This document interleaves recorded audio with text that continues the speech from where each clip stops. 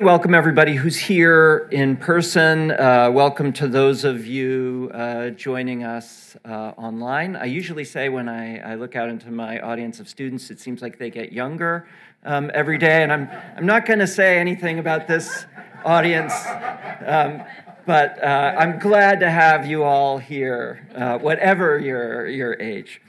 It's my pleasure, or let me say who I am, since you aren't my students, most of you. I'm Ben Valentino. I am a professor in the government department. I'm chair of the government department, actually, and I am the faculty director of the War and Peace Studies program here at the Dickey Center for International Understanding. It's my pleasure this afternoon to introduce you to Philip Short, who is here to speak with us today about his latest book, which is simply titled Putin. No subtitle at all on this one. That says it all, which was published this summer by Henry Holt. Needless to say, that's an extremely timely book, coming just at the time that the entire world is trying to understand this man, Vladimir Putin, in the hopes of figuring out how to simultaneously save the people of Ukraine and not provoke a third world war. Fortunately, if there is anyone who might help us understand the mind of Vladimir Putin and how we might go about interacting with him, it's Philip, who has written previously highly regarded biographies, I think almost all of which I have read myself, on Mao, Pol Pot, Hastings Banda. If you don't know who that is, he was the dictatorial leader of Malawi for many, many years. And at least somewhat incongruously, as I'm sure I'm not the first person to mention, also a biography of François Mitterrand.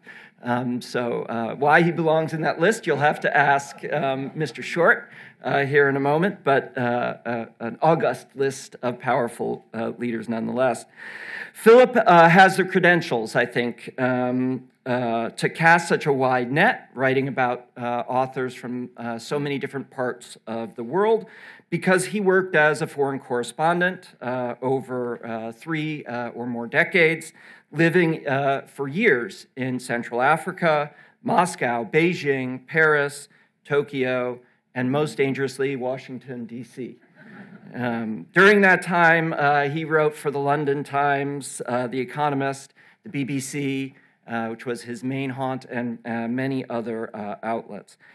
I would be remiss here if I didn't mention one little corner of Philip's biography that's especially important to us here at Dartmouth, and that is that in the fall of 2018 and the winter of 2019, he was a Magro Family Distinguished Fellow in International Affairs here at the Dickey Center.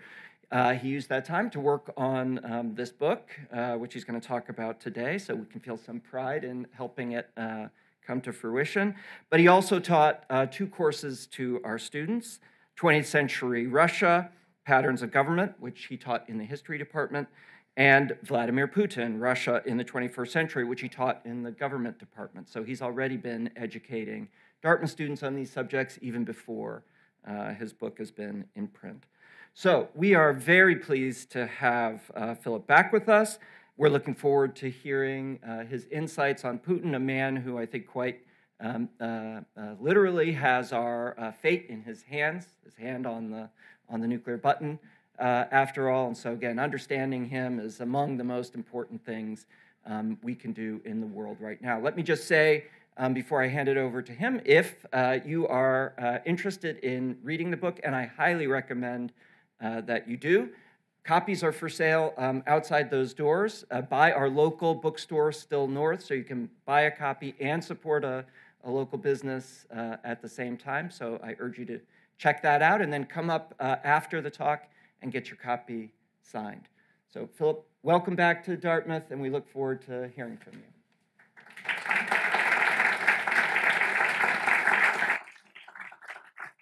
Thank you very much, Ben. You set me a very tall order explaining what goes on in Putin's mind. I mean, I think most of the CIA and the White House would be very happy if they could do that. And I'm not sure I can, but I can perhaps give you a few kind of inklings. Someone said recently, I think it was Ed Lucas, who name may not mean anything much to you. Some of you may recognize it. He's with The Economist, very much a Russia hawk. And he said, you know, what we have to do is look at Putin not as a cardboard cutout, but as a person, as a human being, with all the kind of failings and successes and quirks and foibles and nastiness that human beings have. Mike McFaul, who is now at Stanford and who was Obama's ambassador to Moscow, said very much the same thing. And it's quite difficult because we're in a time when emotions are white hot for very understandable reasons about the horrors going on in Ukraine. And to say, well, you know, he's not the incarnation of evil, it doesn't help us to think that way, but we actually need to try and see him as another person with all that entails. A lot of people are rather unhappy about that because they would much rather have a kind of monochrome idea, monochrome all black, all evil portrait of Putin. And what we tend to do is we tend to project back. When someone is kind of behaving badly, we like to see that the seeds of that bad behavior were earlier in his career, and then we draw a straight line. You know, he started leaning badly, he got worse, and then he became an absolute monster. And we've drawn a line which we like, but of course human life is not like that. A lot of people start well and then finish up not quite so well, finish up badly, or the other way around. And if that were not so, we would not have any great novels, we would not have any great literature, great plays, because it's all about the complexity of human life. So you can't say, well, Putin was rotten to start with and he stayed rotten for the rest of his life and he's rotten now. It's much more complicated than that. He's not paranoid. He's not mentally or physically seriously ill. That's wishful thinking. Bill Burns, the CIA chief, was right when he said he's entirely too healthy, with an air of regret. He's older. He's just turned 70. He no longer goes riding bareback on horseback in Siberia. He doesn't do the the really tough ski slopes anymore. But he's okay for a guy of his age. And the idea that, he may die or go fairly soon, I think is really completely wishful thinking. He's with us for some time yet. He's rational. I mean, when you think of what he's done in Ukraine, it may not seem that way, but in his own terms, he's rational. He operates in a brutal, very cruel environment. He's highly articulate, he's intelligent, he's got a very agile mind. He's a kind of shapeshifter, a little bit of chameleon, that when he talks, he tries to convey an image that he knows his interlocutor will react positively to. Some people say, well, he learned that in the KGB. I don't think that's true. Putin was Putin before he got into the KGB. The KGB gave him certain sort of tactics, certain techniques, not always very sophisticated. When he was in the KGB in the 1970s, when he joined up, one of the things you may be surprised to learn, one of the books they used for training was Dale Carnegie's How to Make Friends and Influence People, because that's actually what operatives try to do. They try to make friends and extract information from them and give away very little about themselves. But Putin was quite good at that before he went through the training course. Being fascinated by someone, and I confess to being fascinated by Putin, he's secretive and opaque, and to try and get through that kind of hard shell and see what exists underneath it, what the reality of the person is that he tries very hard to hide, I found a terrific challenge.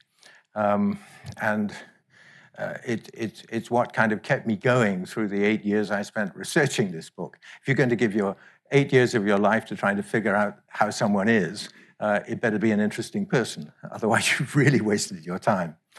That said, being fascinating does not imply approval. To try to explain is not to justify. And I can't say too often, what Putin has done in Ukraine is appalling. His regime is corrupt. He's ordered critics and opponents murdered. Not as many as you might think. We tend to give to the rich. And the cases where it's absolutely sure that he was directly implicated are not that many. Alexander Litvinenko, who died of polonium poisoning in London, that was certainly with Putin's approval. And the attempt to poison the opposition leader, Alexei Navalny, that also had Putin's approval and was ordered by Putin. I have no doubt about that.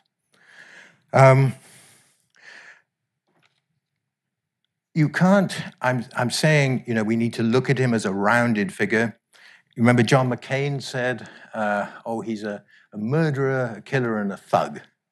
And I talked recently to a German professor who said, we shouldn't talk about Russia, they're just a band of criminals.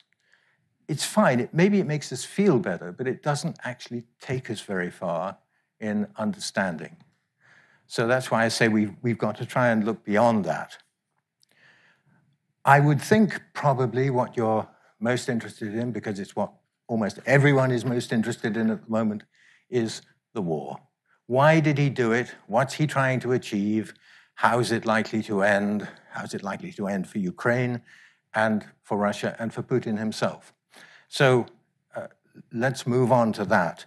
But before I do so, what formed his character? What eventually, gradually over a period, led up to this? It's worth talking about because his attitude to risk.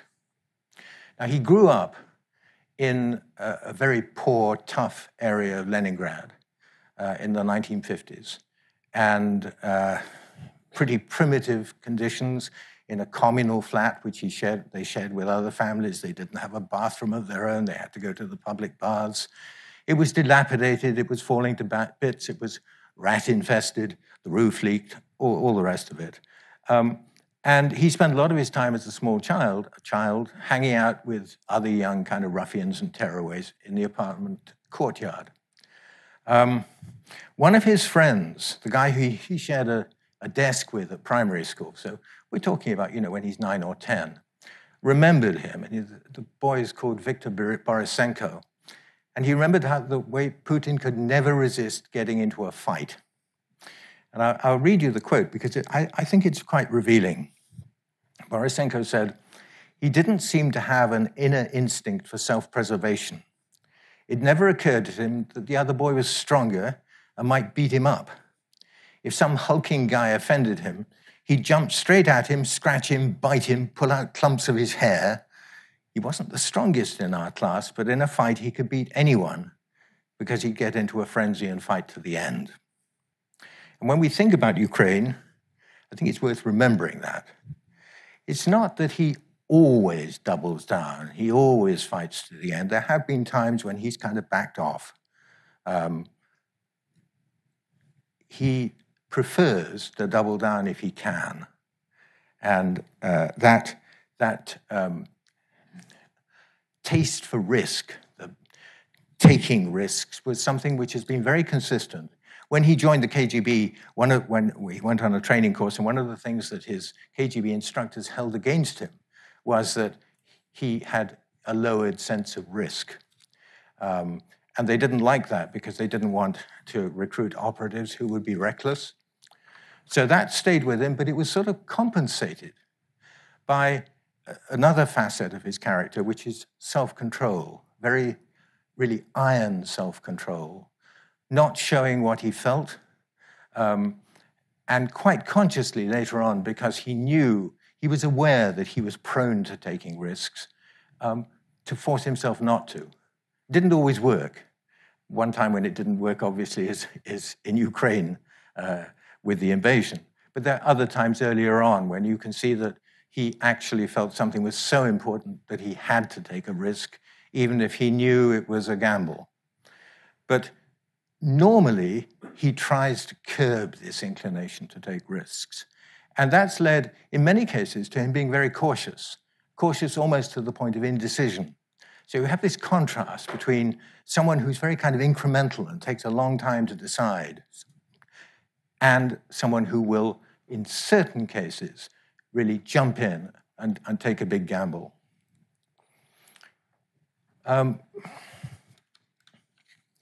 Putin, in the KGB, went, as I'm sure most of you know, to East Germany.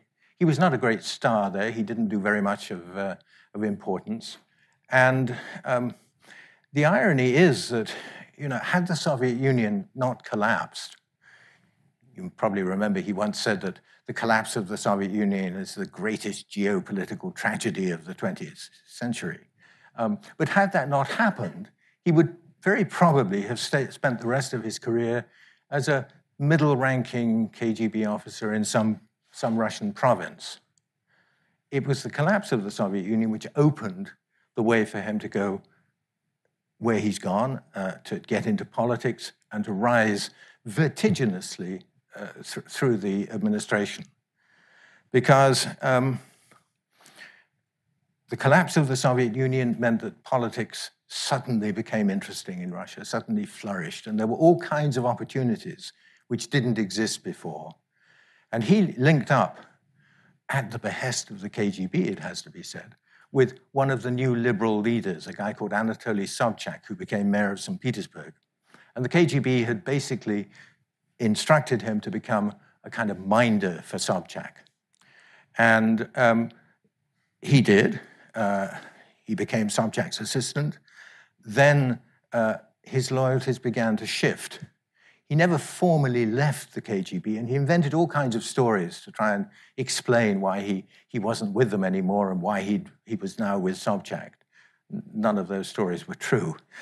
In fact, he'd been posted to Sobchak, and then he decided that his future lay more with a political role, more with being part of the St. Petersburg administration than being with the KGB, which was kind of the future of the KGB at that time was not very clear, So he rose very quickly. 2 years later, he became deputy mayor, acting mayor of Russia's second city, 5 million people. In 2 or 3 years, that's a pretty dizzying success, dizzying rise. And then to Moscow, where again, he rose very quickly through the presidential administration. People often say Putin became an accidental president. I don't buy that. I don't think that's true. He had a knack of being in the right place at the right time and of making himself indispensable. And he also had, although he hid it very carefully, deep down he had ambition for himself. So he moved up, he became a senior member of the presidential administration, then head of the FSB, which was the KGB's successor, national security advisor, prime minister, and then eventually acting president. He was quite ruthless about removing people who got in his way, which is another indication that actually he did have ambition, even if he held it. He kept it kind of down and kept it in secret. And, my thing has come off my belt. I'll put it in my pocket. Sorry, this enables me to speak through the microphone. This little box transmits it, but it fell off. As president, we tend to forget, Putin, the first years of his presidency was very genuinely pro-Western. We don't think about that very much now, but George W. Bush, in his memoirs, remembered the help that Russia gave after 9/11. Overflight rights. Putin was the first person to call after 9/11. They gave a lot of help also with establishing bases for American forces in Central Asia, transit rights, all this stuff. And Bush wrote in his memoirs that he was astonished how much help no one in the White House had expected the Russians to come forward with the degree of help they offered. And indeed, Putin himself was criticized in Russia, inside Russia, for going out on a limb. People said, you're going out on a limb to help those Americans and you're getting nothing back. And that was public criticism. And he said publicly, no, rapprochement with the West is not Putin's policy, it's Russia's policy. There are people who say, oh, that was all just a facade. He was just, playing with words. But it wasn't playing with words. They were real actions that, can't be faked. If you actually help somebody, there's real help there. So it started rather well. But then, and it started well with Europe as well. People like Tony Blair in Britain, Chirac in France, the relationship was good. It was very positive. And Putin kept on saying that Russia's place is with Europe. Russia belongs, it's part of Europe. And we are part of the civilized world, by which he meant, the international community with everybody else. But it didn't work out that way, as we all know. It went very, very sour. And the question is why? I think to try and understand why, we have to go back to the 1990s, just after the collapse of the Soviet Union, when Russians were really euphoric. Many Russians, anyway, intellectuals, people who looked to the West as a kind of beacon. The line was, we're going to be just like Westerners. We're going to have the same prosperity. We're going to have the same freedoms as they have over there. And of course, it didn't happen. And when democracy brought chaos to Russia, because it did in the 1990s, they were disabused and felt cheated. There's an interesting quote from Putin's mentor. I mentioned Anatoly Sobchak, who was the great liberal leader of St. Petersburg. And he said, America spent billions in the struggle against communism, but now they can't find any money to support a democracy that's overthrown communism. It's very bitter, but there is some truth in that, because the West was pretty niggardly with aid to Russia back in the 90s, for reasons that are understandable. People said, well, their institutions are such a mess. If we give money, we'll just be pouring it down a black hole. And there was some justice in that argument. Nonetheless, the Russians felt cheated. They felt bitter, rightly or wrongly. Then, 1993, we come to another very controversial business. Clinton announced NATO expansion, NATO enlargement. And I know that in the US, the foreign policy establishment, the conventional view, the received wisdom is there were never any promises made to Russia that NATO would not expand. Well, I'm going to be uncharacteristically blunt and say simply that is not true. It's a line that is spun, but it's not based on fact. Not just, the people say James Baker promised Gorbachev that NATO wouldn't move 1 inch to the east. Baker walked that back pretty quickly afterwards because he'd gone beyond what he was supposed to say. But what is really, I think, proves it and is very difficult to disprove, lots of other European leaders, a whole galaxy of them, made exactly the same pledge to the Russians, to Yeltsin and other Russian officials. John Major, the British Prime Minister, did. Douglas Hurd, British Foreign Secretary, Manfred Werner, the German Secretary General of NATO, they all, and other European leaders too, they all promised Russians, their Russian interlocutors, there will be no enlargement of NATO towards the Russian border.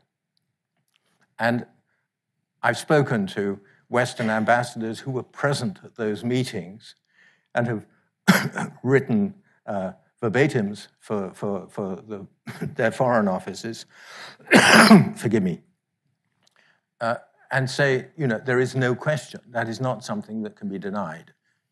rightly or wrongly, promises were given. So again, when NATO did expand, the Russians thought, we're being cheated. Now, that's not to say it was wrong to expand NATO, it's just to say they did feel cheated again. There's one other argument. Oh, yes, before I come to that. It's not just NATO that was the problem. It's the Bush administration did a whole load of things which the Russians didn't like. They abandoned the anti-ballistic missile treaty, which the Russians thought was kind of the basis of, forgive me, the basis of the edifice of nuclear disarmament.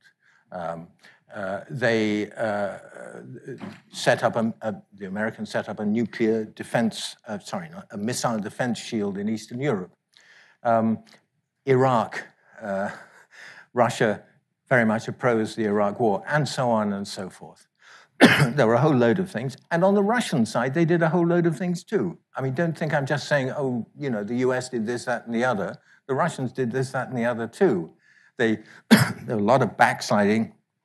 Sorry, I'm going to have a drink of water.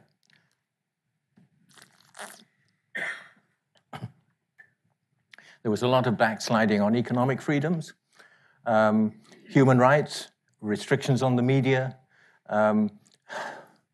not to mention we talked earlier about, you know, murders of political opponents. So both sides did things which the others didn't like. But I always think, you know, when we're looking at this, who won the Cold War? We did. The West did. The winners in a war normally fix the agenda for what follows. Now, if we fix the agenda for what followed the end of the Cold War, and it's led to the situation we have at the moment, perhaps we didn't do everything exactly right. The Russians didn't do everything right either.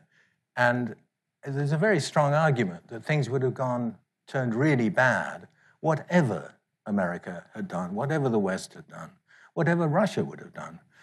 Bill Burns, when he wrote his memoirs after being ambassador in Moscow, he was there in 2006, 7, 8.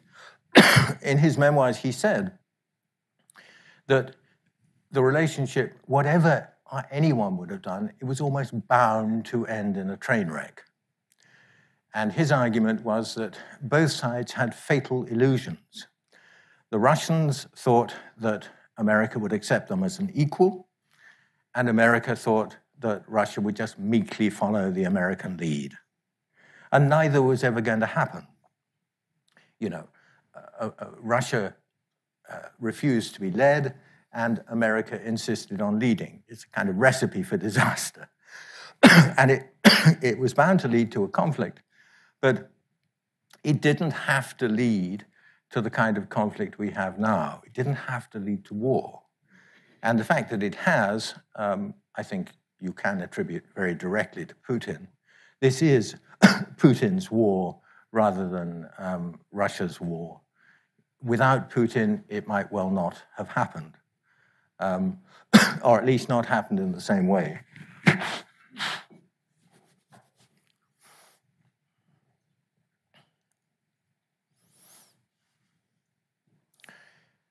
Why did it happen? I think the war can be seen in various ways. You know, it can be seen as a kind of, you know, a consequence or a stage in the slow motion collapse of the Soviet Union. And there's a parallel here with Yugoslavia. Remember the Balkan Wars? Yugoslavia broke up. Its constituent parts, Serbia, made war against Croatia and Bosnia. With Russia, it's happened Soviet Union, it's happened in much more slow motion, but you have a very similar, but much more worrying, a much bigger scale disaster with Russia attacking another constituent part of the Soviet Union, Ukraine. You can see it as a kind of power play, a post-imperial power play of Russia trying to preserve its imperial role after the collapse of the empire, the Soviet Union. Why now? I think partly opportunism. Remember, the West reacted pretty quietly, pretty mildly to the annexation of Crimea, to Russia's, I won't say Russia's war against Georgia, because it actually started as Georgia attacking Russian troops in South Ossetia. We, again, tend to forget that, but the Georgian war, Russia suffered very little from. So, you know, Putin thought he would probably get away with it. The Biden administration, in the middle of 2021, the withdrawal from Afghanistan, didn't look to Russia, didn't look to Moscow, as they had a very strong and determined adversary in Washington. And there are another set of reasons which I'm venturing again onto more controversial territory. Putin, since 2018, when he was elected for his fourth term, has been toying with the idea of a political succession, a political transition. And when he saw that, I mean, a political transition, it's difficult to know how serious he was, but it's certainly something he was thinking about. You know, would Putin ever actually risk or take the risk, taking the plunge and leaving the presidency and putting somebody else in as his successor? He would think about it, sure, and he was thinking about it, but would he actually do so? I don't know. But what we can say is that it was in his mind. And when the Afghan stuff happened and the Biden administration didn't seem particularly stable, particularly well-rooted in Washington, and looked weak, he considered that there might be a last opportunity to try and bring Ukraine to heel. Putin had always had a kind of a fixation about Ukraine, going right back to the 1990s. You know, why did the Soviet Union break up? Well, because of the Ukrainian decision to declare independence. The Ukrainians, he thought, were ingrates. They lived off Russian oil and gas subsidies. Going back again to the 1990s, and you find Putin complaining about Crimea should not belong to Ukraine. You know, Russian won it in the 19th century from the Turks. So this has been a kind of neuralgic issue for him for a very long time. And to try and bring back Ukraine to the Russian fold, as he thought, would be the crowning achievement of his career, if he could bring it off. And if he could bring it off, and if he could do that, he will be in a much stronger position. When I finish, I promise, when I get to the end, I'm very happy to hear the question. If he could bring that off, it would put him in a much stronger position to effect that kind of political transition, perhaps to choose a protege to take over the presidency while he withdrew to a still powerful but no longer the same position. So that was the thinking. This was a window of opportunity, given his really long obsession with Ukraine, to do something about it, and that would be his legacy. Now, it didn't work. I mean, why didn't it work? I'm sure you've read a lot of things. I think there are two absolutely key reasons. One is that the United States gave, both immediately before the invasion and in the first days of the invasion, a considerable amount of covert help on the ground in Kiev. Help in the form of intelligence sharing, help in the form of direction and advice. I think one of the reasons that the Russians were not able to get control of Hostomel, the airport, from which they wanted to use as a bridgehead to take Kiev, was because of that intelligence sharing by the Americans, which was extremely effective. The other thing that he got completely wrong was the strength, the capacity, capabilities of the Russian army. What was supposed to be a blitzkrieg, matter of days or at most a couple of weeks, that they would secure Kiev, they would decapitate the Ukrainian government, and then it would basically be all over by the shouting. They put in a puppet regime. It didn't happen. And once it didn't happen, the West really stepped up the aid with, once they could see the Ukrainians were resisting, that Zelensky had stayed, and was providing inspirational leadership. I mean, no question that he did, and he still is. Then the unprecedented sanctions kicked in, and the arms supplies to the Ukrainians, and financial help to Ukraine. Because it's not just arms supplies. Ukraine has to pay all the government employees to keep the hospitals running, to keep the railways running. There is a huge amount of money that is needed every month. And some of that, a key part of that, is coming from the West, coming from America, little bits from Europe, who are very much dragging their feet over this. And the rest is coming from the printing press.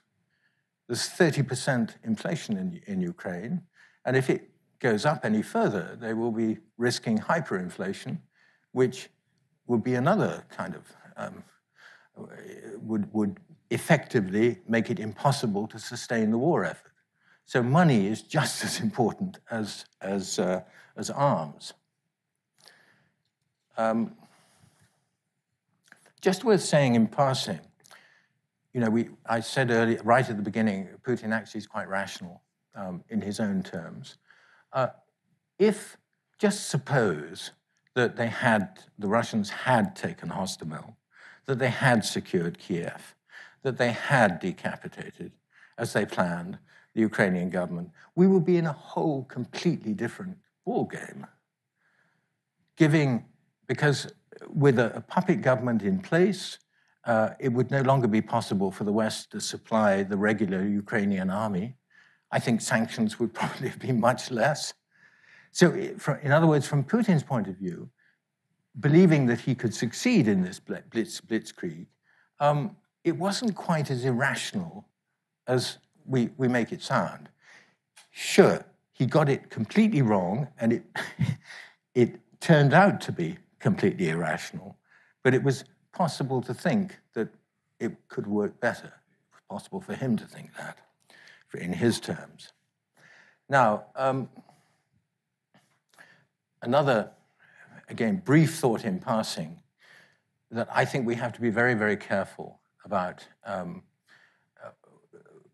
the way that what we believe of what we read in the media, and from academics and from politicians, and be very careful of what you believe about what I may say, because I think everything about this war, there is this huge tendency for all sides to spin as much as they can, and that's absolutely normal.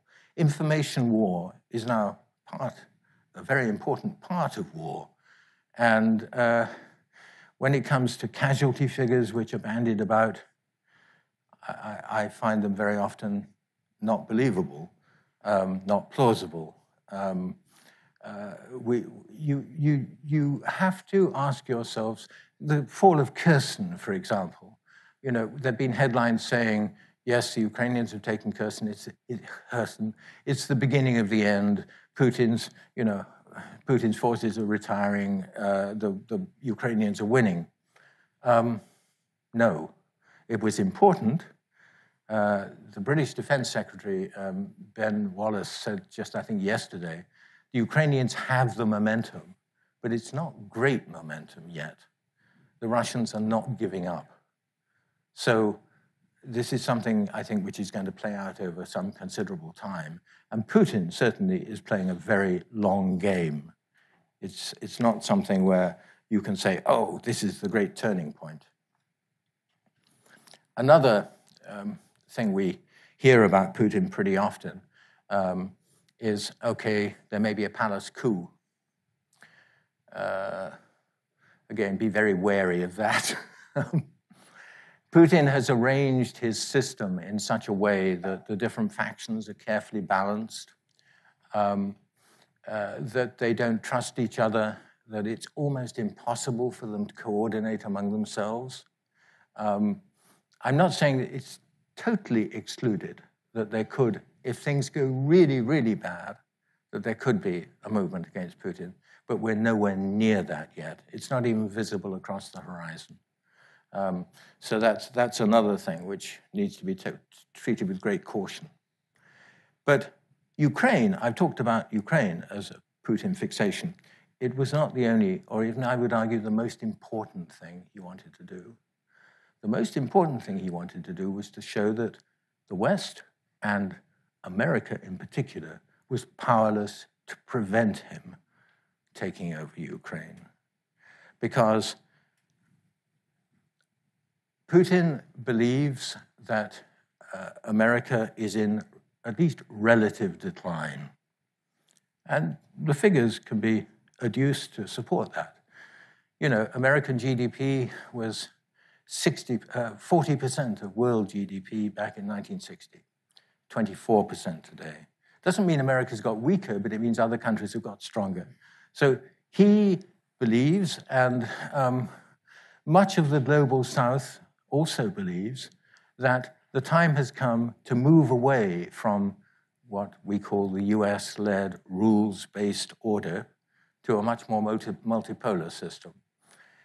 And in the particular case of Russia, the Russians are kind of leading the pack. The rest of the world, you can say, well, they're like the jackals who are looking around and hoping that the Russians succeed, or be interested if the Russians succeed, in knocking off the top dog, America, from its pedestal.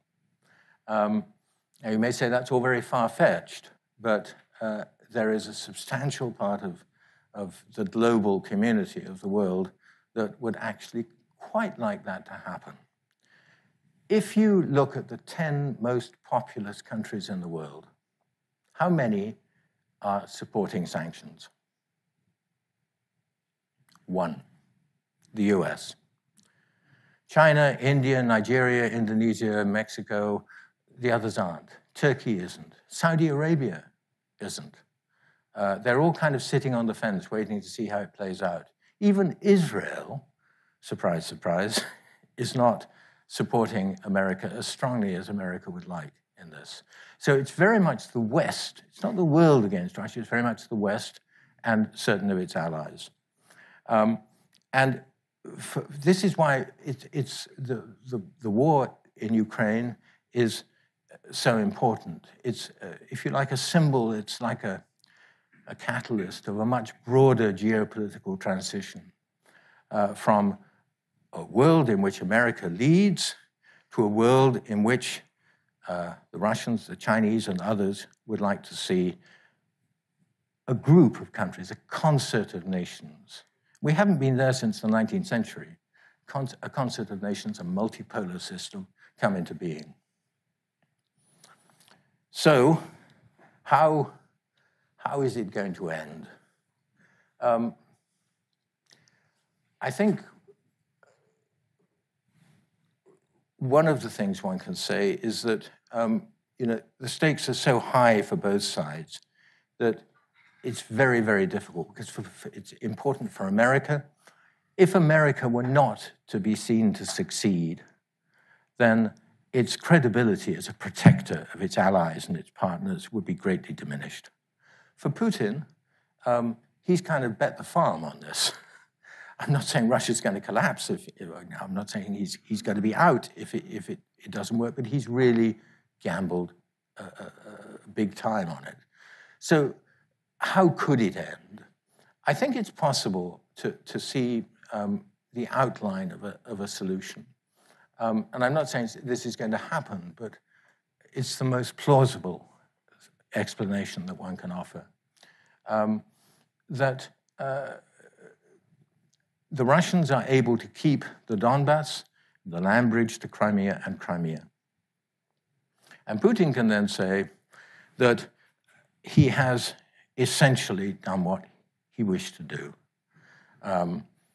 America could say, well, we have actually done what we needed. We weren't able to prevent the Russians attacking, but we were able to prevent them dominating Ukraine and prevent them negating Ukrainian sovereignty and independence.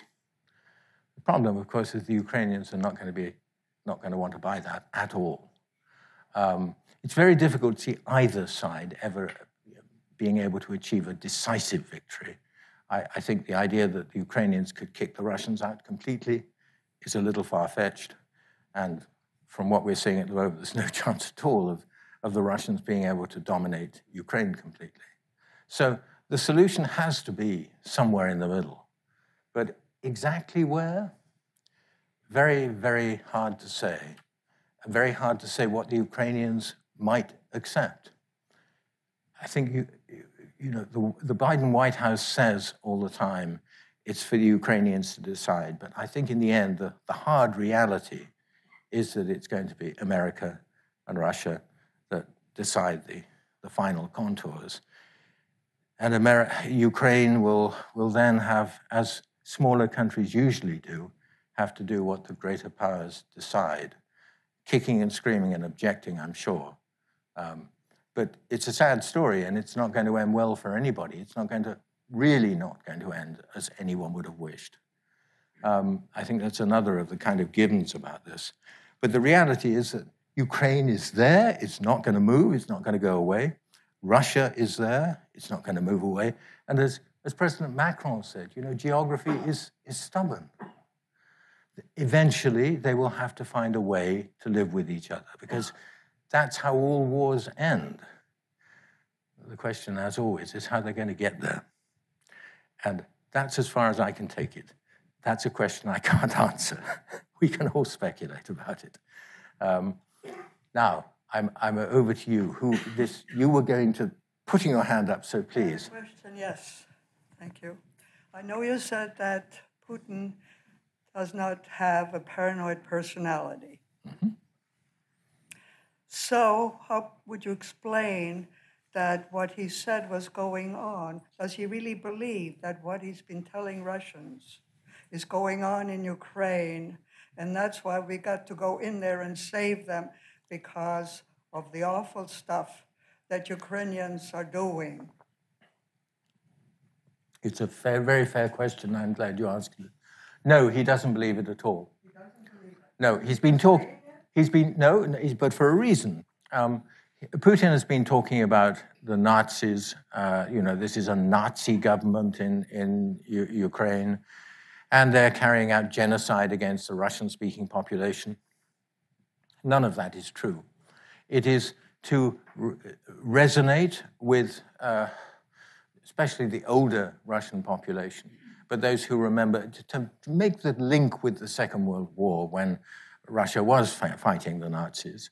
And genocide, it's a word which is thrown around, it kind of not inspires people, but it resonates with people. The Ukrainians have accused the Russians of committing genocide in Ukraine. The Russians have accused the Ukrainians of committing genocide in the Donbass. Going back to Yugoslavia, Milosevic accused the Bosnians and Croats of committing genocide against the Serbian diaspora, and so on and so forth. These are kind of words that you use to light flames of indignation, and that's why Putin did it. But he knows perfectly well that these are not Nazis. It's a spin. It's a line. So he doesn't have in his head that they're out to get us here. No. He does have in his head the idea that the West wants to bring Russia down, that the West wants to encircle Russia and bring it to its knees and force it to do as the West wishes. Yes. So in that sense, you can say that's paranoid, but Russians through the centuries have worried about the West, encroaching on their western borders. Anyway, young lady. Hello, thank you so much for your talk and for your book. I'm Russian citizen. I'm not Russian as a ethnicity. So, and I have a question about what you wrote in the end, that Russia has to be behaving well as other European countries because Russia is a part of European family. And I'm from Siberia. Yeah. And I don't think that you're right that Russia is a European country. I don't think that that this Moscow-centric view on Russia should be, like carrying with Cold War and other things. And maybe this is a problem between Russia and West, because you see Russia as a Kremlin, so, and that is not what Russia is inside. Well, I think are we talking about Ruski or about Russianin? In other words, Russians, there are the two words for Russian in Russian. One is like Russian citizenship, and one is Russian ethnicity. And they're both Russian, yes? It's not me who's saying that Russia ought to be part of Europe. It's Putin who's saying that Russia is European. And those who are ethnically Russian certainly believe that. Not all of them. There are people like the Eurasian philosophers, politicals, who say, well, Russia is a Eurasian country. It's part European and part Asian. And it's a very difficult issue. But my point was that Putin initially said very strongly and said very often, Russia is part of Europe. Russian culture is European. And that is stronger, surely. The Russian culture, you think of Tolstoy and Dostoevsky and all the Russian composers, they are part of what is regarded, what Europeans regarded as their cultural heritage.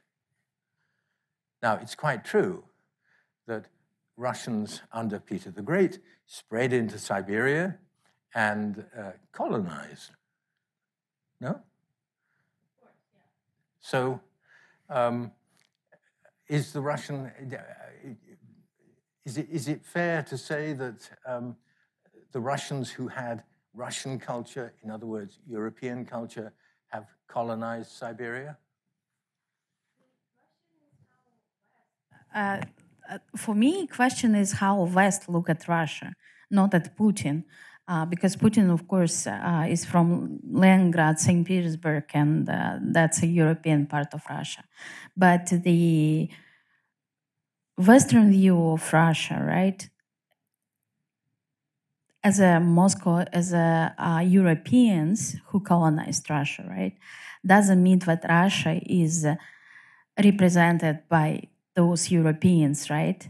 So, and I think that if we can change our approach to look at Russia not as a European country, but a country which is like what it is, of course, very complicated and diverse. Is Eurasian. It's yes. Eurasian, and then we can understand it better, I guess, and maybe deal better, not with Kremlin and not with, again, colonizers, right? Because Russia is bigger than that. But there's been a debate that is going back hundreds of years in Russia, is it not?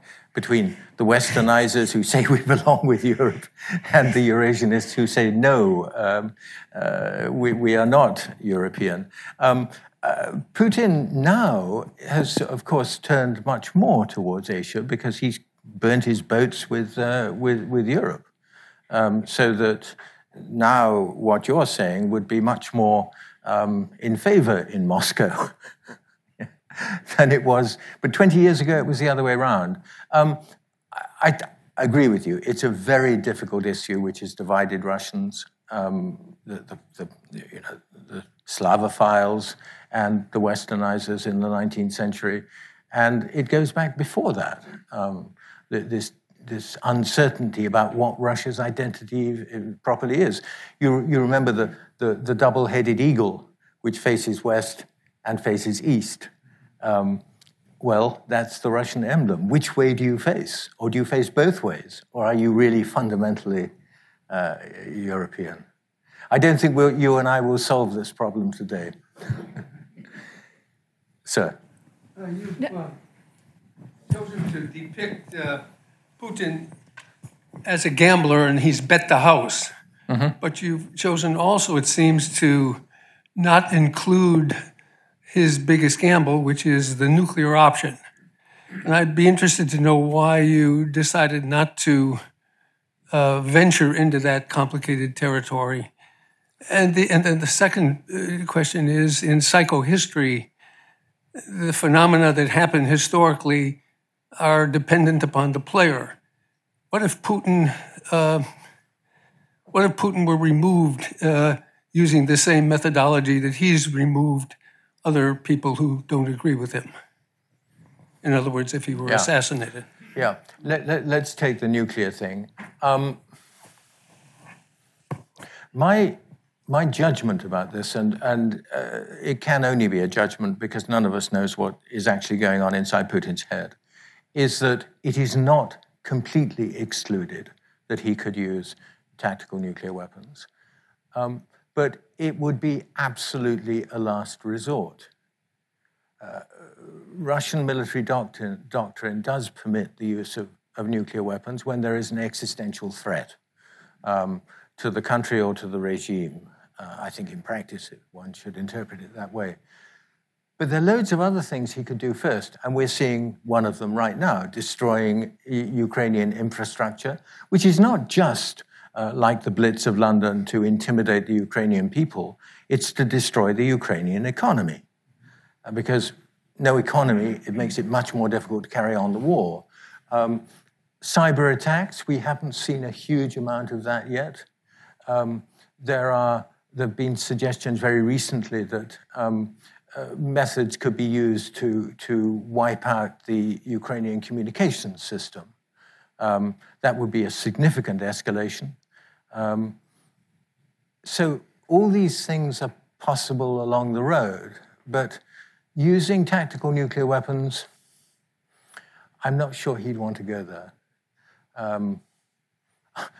As I say, not ruling it out, but I think it would be really an act of some desperation.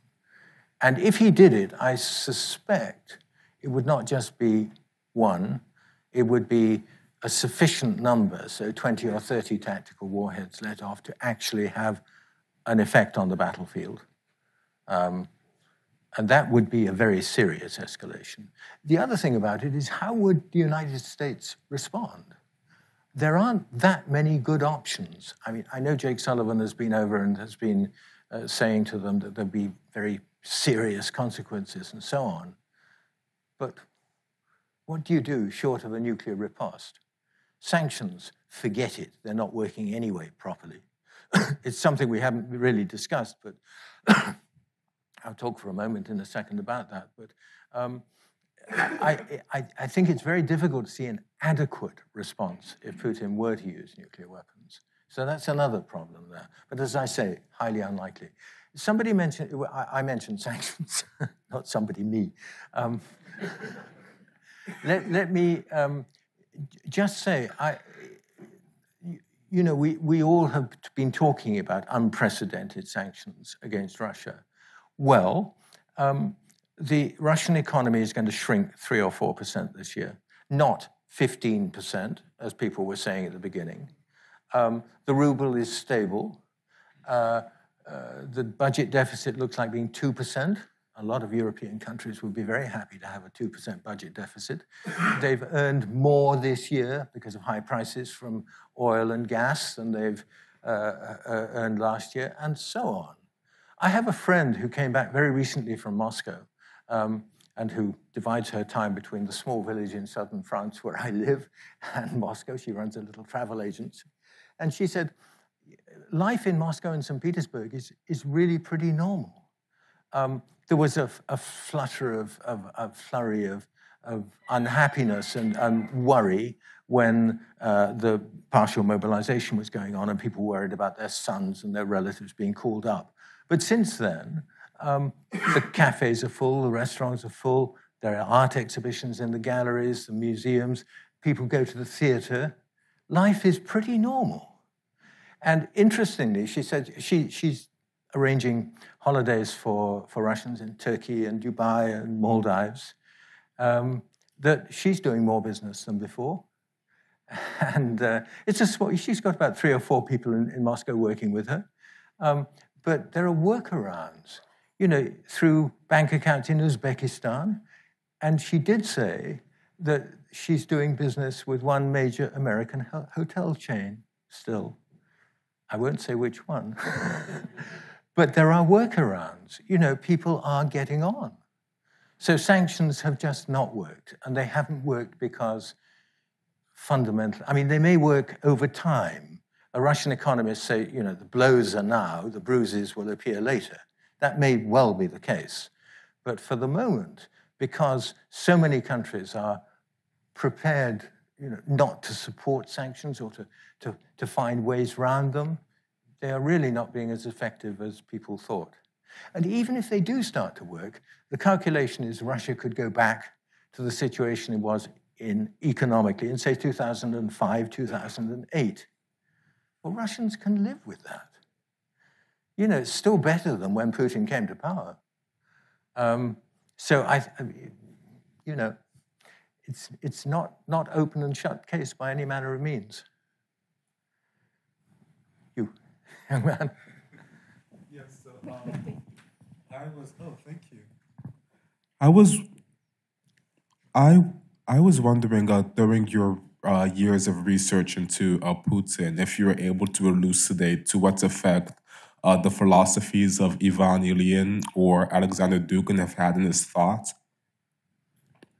Yeah, Putin has this question about how much Putin's really intellectually interested in these early 20th century, late 19th century philosophers. Ivan Ilyin is one.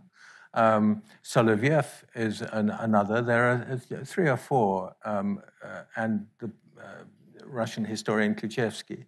And now Alexander Dugin is said to have his ideas are said to have some influence on Putin.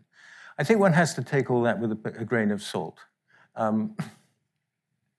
Putin was introduced in about 2004, about 18 years ago, to these books by a film director called Nikita Mikhalkov. And he certainly took an interest. Ilyin, these are fundamentally Russian nationalists.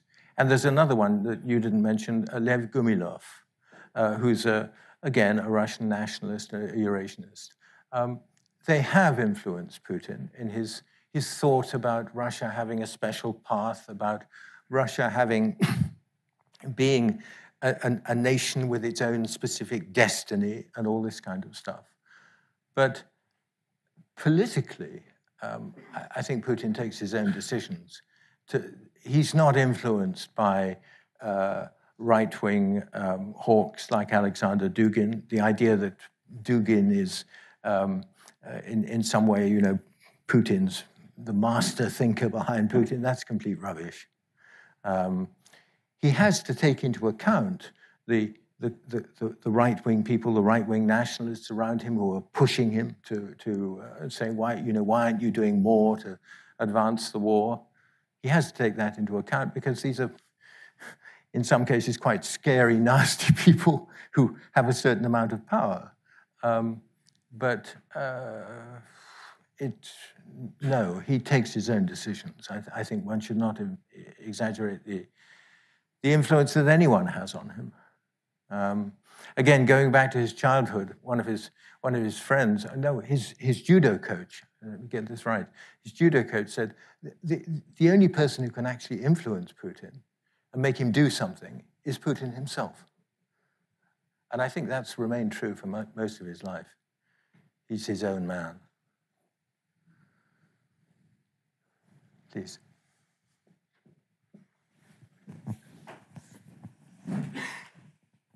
Thank you for a fascinating lecture. Although you said that Putin is in good health, we all, there's a book on everyone, and the last chapter eventually comes to us all. What do you think will happen when Putin does eventually leave his post, whether due to death or he voluntarily retreats? What will happen then with the power vacuum that might create in Russia? I'm just curious on your thoughts on that. I think there are two possibilities. One, and you say, when he leaves his post. We talked earlier about starting a political transition. My judgment on this is that Putin does not want to die in office, okay? Yeltsin stepped down, there was a peaceful transition, Putin took over. If he can't do as well, that would be kind of a humiliation, a defeat, that he wasn't able to accomplish something which his predecessor was able to do. So ideally, yes, he would like a transition. And if he can do it himself, in other words, if he can choose the modalities whereby somebody takes over from him, I think there could be a pretty stable transition. If he can't, if for any reason he does die in office, or for some reason we can't see, he's removed and is unable to make that happen, it could be very nasty. Because you do have all these clans, and as I say, in the security services, and they find it very difficult to coordinate among themselves or to come to any kind of agreement. There could be quite a nasty struggle over a period of time. And, the Soviet system has been, when it was Soviet, it was a different system then, but it's been through that. After Stalin's death, there was a few years anyway, where things were being fought out under the carpet. And you saw the bones fly out, and eventually you knew who'd won. So, please. Thank you. I'm a visiting scholar from Ukraine, from Kyiv. Yes. And I teach here courses which are quite close to the topic that you study. I teach in particular issues in the history of translation and censorship in Ukraine, and language ideologies in literary and media translation. And I am interested in my routine work with Putin's narratives. In particular, I appreciate you mentioning rationality of Putin. It was actually Joe Biden who called Putin a rational player. What is alarming for me as a scholar from Ukraine is irrationality of the modern Russian society in general. So those are cultural issues. For instance, a very popular Russian writer and literary scholar, Dmitry Bykov, who actually is considered one of the best scholars in literature in contemporary Russia, in his latest interview given to the News Factory program dated November 5 of this year, he literally spoke about the demons that invaded the souls of Russians. He said in particular that today's Russia is possessed by demons because there are too many voids in it. And the demons like to settle in the voids to occupy them, completely filling the waste ground with themselves. And the demons seem to be launching suicidal programs in the souls of Russians. Sick. And actually, Bykov argues that the project of a new society of Soviet Russia, which the Russians have been proud of, was destroyed with the collapse of the Soviet Union. You mentioned this ambition. And everything positive became a wasteland in Russia, and the demons are frolicking in this wasteland. Russia's war on Ukraine broke out because of jealousy. This is a jealousy murder, summarizes Bykov. He says it's jealousy. What's the question? Yes. My question: what is about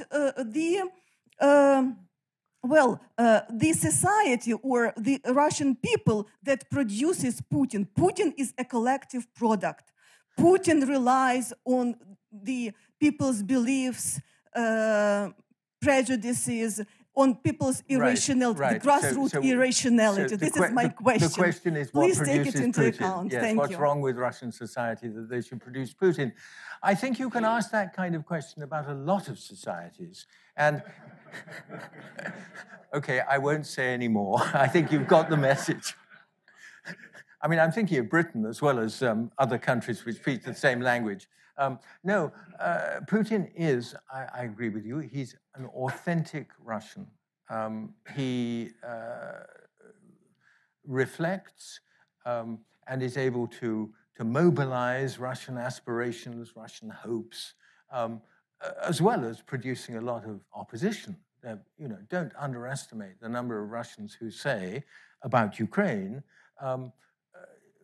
I hate what Putin is doing. I hate Putin. I really don't like this government, this system, but Russia is my country and Russia is fighting a war, so I'm going to support Russia. Is my country right or wrong? There is that. But I don't think there's anything wrong with the Russian people. It's just Putin is an emanation of Russian culture, Russian history, the way Russians feel. And that's why he's so popular. You remember Izvestia said once, I think it was Izvestia, right at the beginning of his time in power, he's very popular because people feel, oh, he's just like me. And it's very difficult to hate someone who you think is just like yourself. So, there is that element of reflecting a much wider Russian being which people can relate to. I can't take it any further than that because you're going to say, well, what makes Russians like they are? And we could be here till tomorrow morning and still arguing about that. Okay, so. When you talk a little bit about how he came about, and you're talking about his time with Yeltsin and what Russia was like as he came to power, wasn't there a campaign of misinformation? There were some bombings happening at the time of some apartment buildings. There was a general feeling of insecurity, right, which seems to have been manufactured. Can you comment about that? What the apartment bombing campaign? For example, and the corruption that was happening with Yeltsin, and it seems like there was a stew there at the time. I think that's one of the most interesting things. Actually, it's where I start my book. Because a lot of people believe, not just in the West, but in Russia, many Russians believe. I mean, Russians are like Americans in that respect. They tend to think the worst of their government, okay? If things go wrong, the government is certainly behind the scenes. The government is making it all happen. But in September of 1999, when Putin was prime minister, there were explosions which killed a lot of people in apartment buildings in Moscow and in other cities. And it was said, initially for political reasons, but then kind of the story took wing, that the FSB, the intelligence, and Putin's people and Yeltsin's people were responsible for these bombings because they wanted to create a climate of fear and panic which would make them turn to a strong leader in the shape of Putin. That basically was the story. And there were some very strange things that happened, particularly one in Ryazan, a town in southwest of Moscow. Some FSB people were surprised, actually, laying what appeared to be explosives. The trouble with all this is that once you really looked at it carefully and you took each incident to pieces, it didn't stand up. It didn't make sense. It was not believable that it was the Russians, the Russian intelligence, the Russian authorities that were doing this. It was almost certainly not even the Chechens. It was Dagestani groups with Chechen support who were doing it, because the war was going on in Chechnya at that time. But the story has become so rooted in Western belief, and in many, many very intelligent, very thoughtful Russians believe it too. It's very difficult to dislodge that story. And you can say, well, the head of the CIA in Moscow at that time, a guy called Mark Kelton, he was the station chief. He is adamant that it didn't happen, It was the Chechens who did it. He never saw anything to suggest. I talked to the head of the of MI6 at the time and his successor. They both were completely convinced it was the Chechens who did it. So the intelligence specialists said, no, this is another of these kind of conspiracy theories that's taken on a life of its own. But it's almost impossible to get, people are so convinced of it, they won't believe it. It's a real problem. Okay, sir, you've been waiting. Oh, thank you. May I ask two questions? One somewhat lighter, but perhaps not. The American female basketball player that is being used as some kind of a trading card. Do you think Putin is involved with that, and this is just his way of poking us in the eye with a sharp stick, or is this part of a grand plan of some sort? And the other question is, how do you suppose Putin looks at the Baltic states as he expands The Baltic himself? states. I was born in Estonia. I worked in Estonia and Latvia, so we haven't. Well, okay, we have an Estonian connection here, and I'm going to cut into it because it'll keep going otherwise. Let me take Estonia first. Putin was very. We talked about Putin's obsession about Ukraine. He had a fixation about Ukraine. He also had a fixation on Estonia, and I talked to a German consul who was there right at the beginning, the end of the Soviet Union, became the first German ambassador to Estonia. And he remembered talking to Putin, and Putin being absolutely outraged that Estonia could dare to become independent. This is part of our country, and particularly for people from St. Petersburg, which has always had very close links with, under Sobchak, they started talking about the fourth Baltic state, St. Petersburg. They have very close ties. And going back to the early 20th century, we were talking about this earlier, the population of St. Petersburg, Estonian population of St. Petersburg was bigger than the Estonian population of Tallinn. It was terrific. So yes, Putin felt very strongly about it. And when he was in St. Petersburg, he was not helpful, put it that way. And the Estonian consul, a young man, Mark Piskop, I think his name was, who was in St. Petersburg, who opened. The first consul had a nervous breakdown very quickly. The second consul, he told me, he found death threats. And in the morning when he got up and went into the office, he'd look under his car to make sure that no one had attached a bomb to it. It was very tough for the Estonians at that time because St. Petersburg people were furious. They had to get visas to go to Estonia, to their dachas. The organized crime people were absolutely infuriated because this was a big channel for smuggling through Estonia. So it was it was a big issue. Your first question I have now conveniently forgotten. Oh, Brittany Griner, yeah. It's always useful to have hostages. I think I don't think Putin ordered it, but yes, it fell into his lap quite nicely, and it will be used sooner or later to get Victor Bout or some of those other guys out who the Americans are holding. And it's a nice little bit of leverage. Poor lady. It's part of the game. It's part of the game, yeah.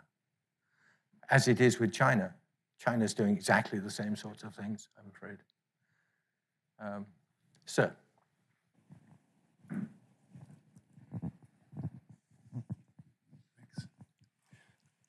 I really appreciate your efforts to humanize Putin, it's sort of comforting in a way to think that he's a rational character rather than an irrational character.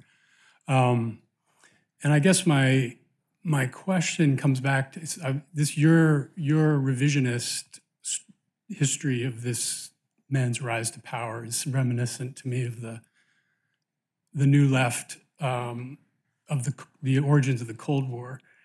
And I wondered that particular debate focuses on to what extent the Cold War was inevitable versus to what extent was it missteps by the West, the American foreign policy. So I'm wondering kind of where you come down on that question in relation to the rise of Putin, and maybe even more particularly to the war. That is, was it inevitable, or to what extent did the U.S. make fatal errors somewhere back in? You mentioned Clinton, Baker in the early 90s. I don't consider my account to be revisionist. It's not a word I'd use. Just to pick you up on the Cold War, no, I don't agree with the New Left stance at all. The Cold War, I think, was inevitable. And one of the strongest grounds for saying that is what happened in Eastern Europe. And the way that the Stalinist regime developed even before. No, so the Cold War, I don't think, was inevitable. What I'm primarily saying about the U.S. role is that it's not being. It's very difficult to find people here who acknowledge that perhaps we didn't do everything exactly right. I haven't heard any official or say that, and I think, yeah, we didn't do everything exactly right. The Russians certainly didn't do everything right either, and I think Bill Burns has it absolutely correct when he says this was a train wreck that was always going to happen, because if you have two powerful partners who have very different visions of what their relationship should be, you have a crash. The crash, I do think, could have been managed otherwise. It didn't have to become a war in Ukraine. It would always have been a conflict, but it didn't have to become a war. But I'm not blaming the United States. I'm rather trying to see how it happened, what the steps on each side were that led to it. But there was I often say, you feel it, we're dealing with a Shakespearean tragedy when everyone can see that we're moving towards a disaster and everyone would like to stop it and no one knows how, and it just all goes terribly wrong. And that's fundamentally what happened. It's not a matter of blame, I think. Sir. Hi. Hi. I just had two questions. I'll just start with the first one. So I just had a question about Putin's thinking in the lead up to his decision to invade. And the first question is that, would you say that, what would you say is Putin's perception of the US and other NATO's countries' willingness and ability to respond and react to Russian actions? And could you elaborate on what role that might have played in his decision to invade and what his decisions are going forward? You say inability to react. Are you thinking that we couldn't stop it? I mean, the West was unable to stop Russia? No, I'm saying more so like what do you think Putin's understanding of the West's resolve is whenever they're dealing with Russian actions? By doing sanctions, moving troops closer to the border, bringing up the prospect of military engagement. How do you think Putin's understanding of what the West's limits are when they're engaging with the Russians has played into his decision to actually invade and carry out the war in the way that he has so far? Well, I think Joe Biden was very prudent, and it was absolutely rational to say before the invasion that that the United States would not intervene directly.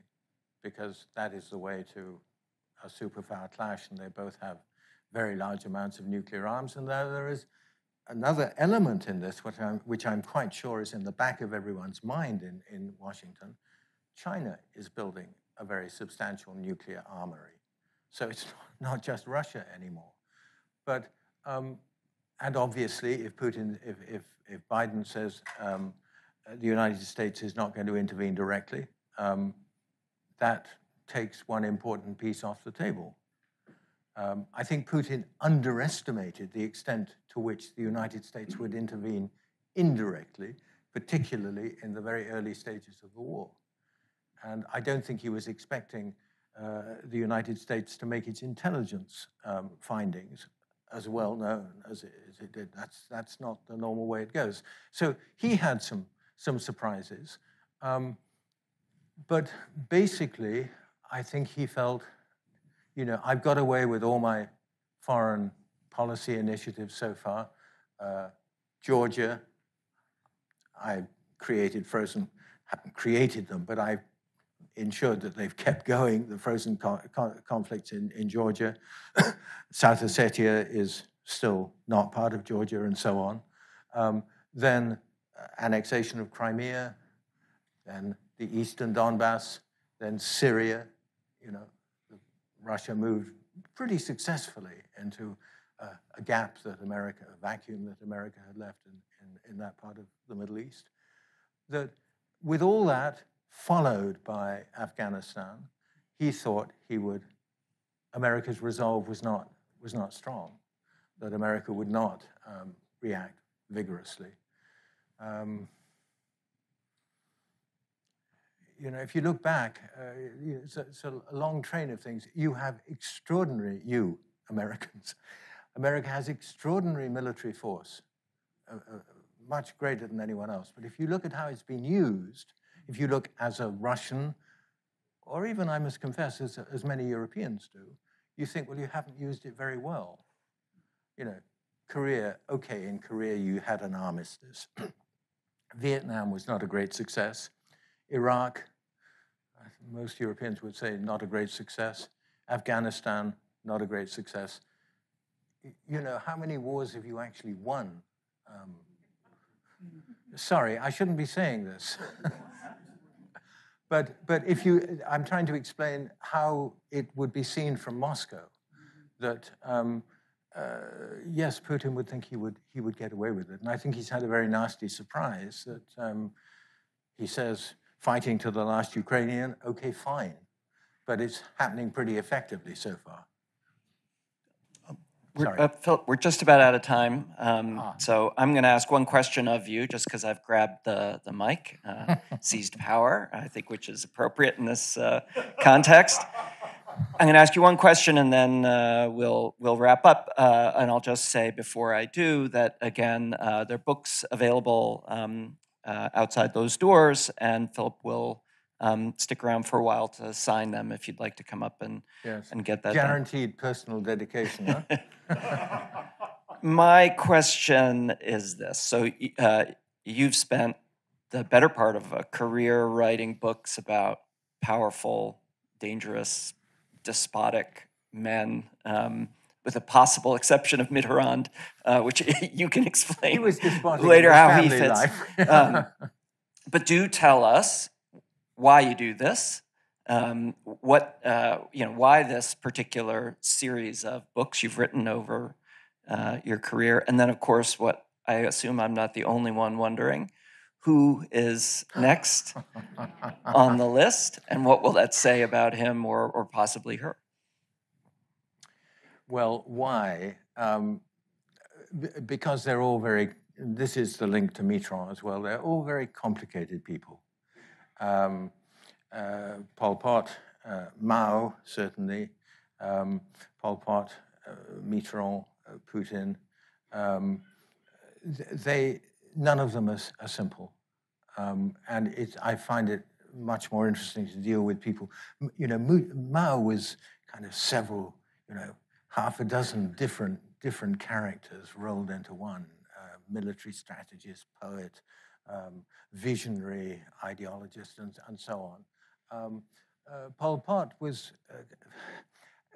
very different. But he was a product of a country, Cambodia, which is pretty paranoid, which has been frightened that its existence would be wiped out by its two powerful neighbors, Thailand and Vietnam, and which really very nearly was wiped out in the 19th century. So it's a very strange country. Mitterrand, well, France is a strange country too. Anyway, complicated people, each of whom is is emblematic in some ways of their country's politics and culture. And so when you're talking about Mao, you're talking about really a century of China. Same with Mitterrand. And Putin, I think, is also the same. We were discussing this earlier. He's an authentic Russian. He really does, as we were saying, he is a reflection of the deeper aspirations, contradictions, failings, successes and joys, as well as horrors of Russia. And I found with Putin it was really fascinating to try and delve and see what was there. I tell you, I'm not sure I'm going to do it at all. So you're getting a kind of the prime revelation. I am interested in Xi Jinping as an imperator, maybe a despot, an autocrat certainly, a red prince. I think that story is interesting, and it's where China is going now. Whether I do it or not, I don't know. Well, Thank you. Thank you, Philip. Thank you for your time and your insights. And of course, if that next book does come out, you have a place already booked here. Come back and join us anytime. Thank you, Ben. Thank you very much. And thank you, everybody, for coming. Thank you. Thanks.